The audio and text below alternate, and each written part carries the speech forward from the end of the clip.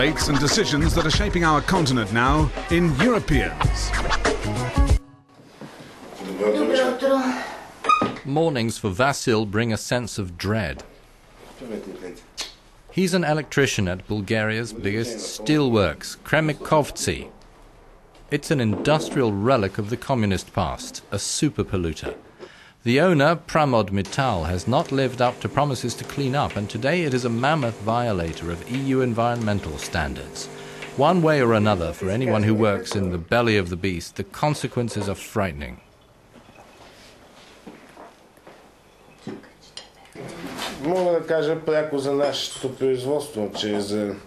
I can give you 3 examples of 3 colleagues in the last 3 months. I worked with them every day. They had to have surgery. 2 of them died. The 3rd is booked for another operation. I hope he'll get better soon. Is this linked to the work we do? I'm not a doctor, so I can't be 100% sure, but the problem was the same for all of them: intestinal cancer.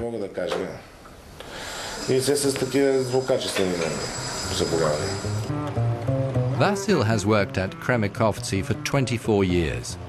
The factory is in all the Bulgarian newspapers this spring because it's close to bankruptcy. The Indian owner, Pramod Mittal, has failed to keep promises to revamp the factory to meet modern Bulgarian and EU norms. At the same time, Vasil and company while away the bus ride to work at Cards, a global high-stakes poker game is in progress. It involves Bulgaria, India, Russia and Ukraine, and the multinational ArcelorMittal, presided over by Lakshmi Mittal, the brother and rival of Pramod Mittal. Except the European environmental rules have nearly frozen the negotiations. The unions now have trouble believing what they hear.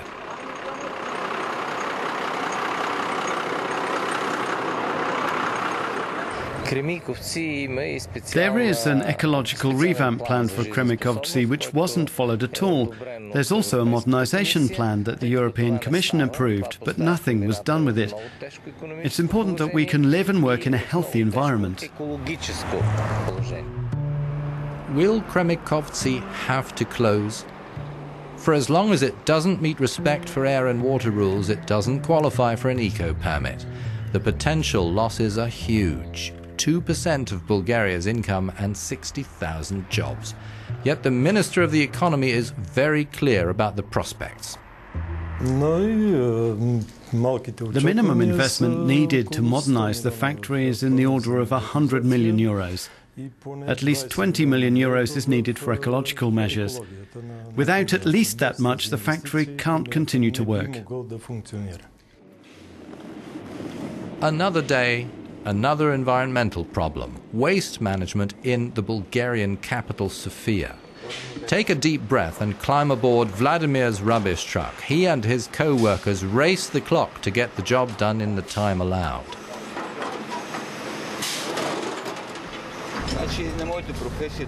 The hardest thing about my job is traffic jams and narrow alleyways. Sometimes we just stop and move a badly parked car by ourselves, by hand, because we can't get the truck past.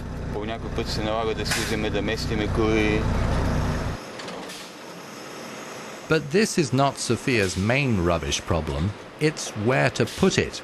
The European Commission has unleashed infraction proceedings against the country, which has shown itself incapable of managing its waste since 2005.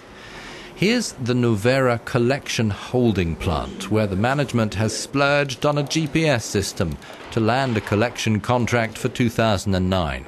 With GPS, the City Hall and the company can track its trucks all the way to Suhodol, not far outside Sofia. The police lurk permanently around the landfill site.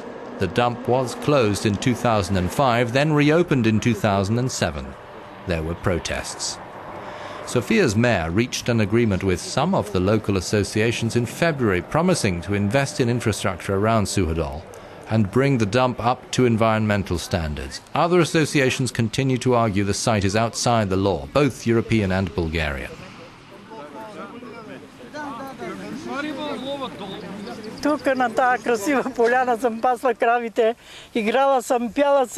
I spent my whole childhood in these beautiful fields. I kept my cows, I picked flowers, I sang songs. I played here. Behind me there were natural springs. They gave the best water. And now look at the place. Refuse. As far as the eye can see.